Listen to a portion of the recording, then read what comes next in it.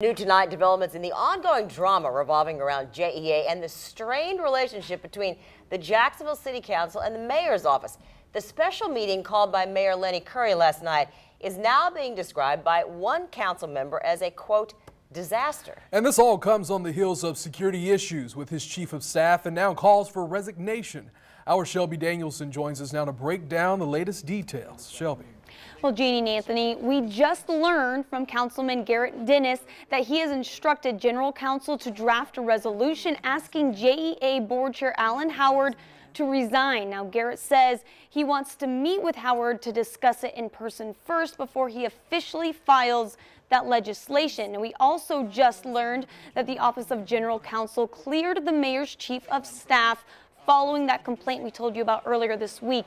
And tension remains now between the city's top two officials, and it was made very clear at last night's meeting. Today, I spoke with both of them about what happened.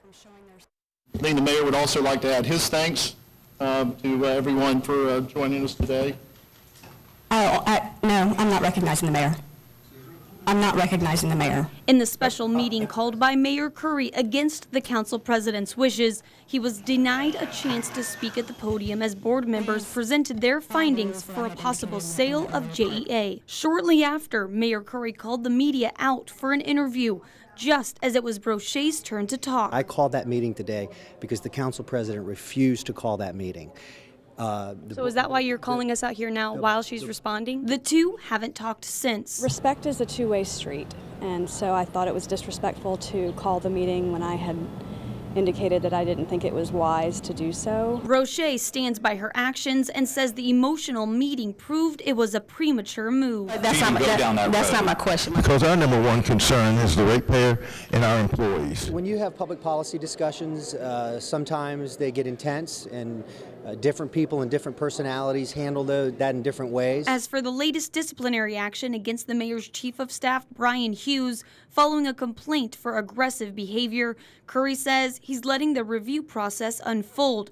On Wednesday, Brochet says she had Hughes' security badge deactivated for city council to ensure a safe work environment. On Thursday, Mayor Curry's office revoked that action, saying only his chief administrative officer, Sam Musa, had that ability. I have delegated the authority to him to access to public buildings, and he made that decision this morning, and I stand by his decision. As for what's next for JEA, I don't think it's going to go away. I think that the council needs to do its due diligence and really be in front of this. I have some questions. I've got to go through the report, digest it with my team. The main players in the fight have yet to plan for a follow-up meeting altogether, but council members Garrett and Crescenbenny are meeting next week to draft legislation to involve the public if a vote were to take place.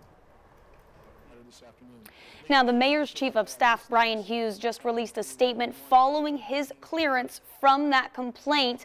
He says, in part, quote, "With the distraction behind me, I'm proudly working with the mayor and city leaders to accomplish positive results for the people of this great city." Now, that complaint is still being filed separately from the city with the EEOC at the state level. We'll continue to follow that. In the Information Center, Shelby Danielson, First Coast News on your side.